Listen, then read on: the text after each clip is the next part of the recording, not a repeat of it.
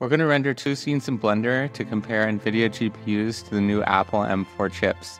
We'll be using cycles for all the renders. For the Apple side, we'll be testing the M4, M4 Pro, M4 Max, and M2 Ultra. And for Nvidia, we'll use the RTX 3080 and 4080. The two scenes we're testing can be found on the Blender website under demo files. The first one we're testing is the monster under the bed scene.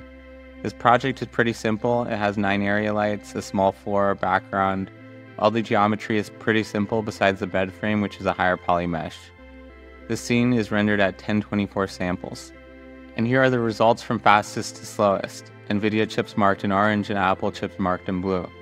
I wasn't surprised to see the 4080 was the fastest with a 22-second render time, but I was very surprised the M4 Max was able to beat a 3080 with a total of 34 seconds to render.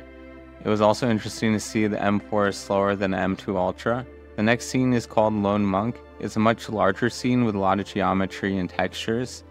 Most of the geometry is pretty simple besides some bricks and columns that are higher poly. The entire scene is lit from a sky texture and doesn't have any lights.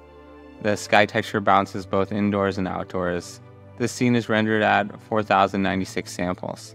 Looking at the render results, we again have the fastest render being a 4080 with 1 minute and 58 seconds.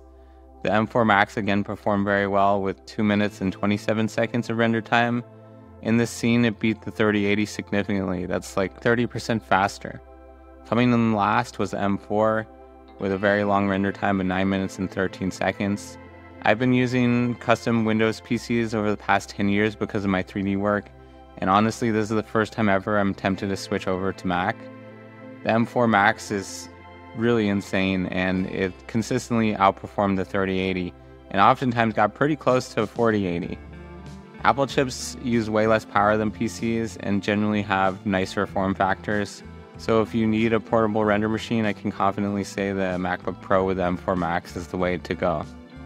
I personally like working on desktop machines, so I'll be waiting for the M4 Max to get into Mac Mini or a Mac Studio.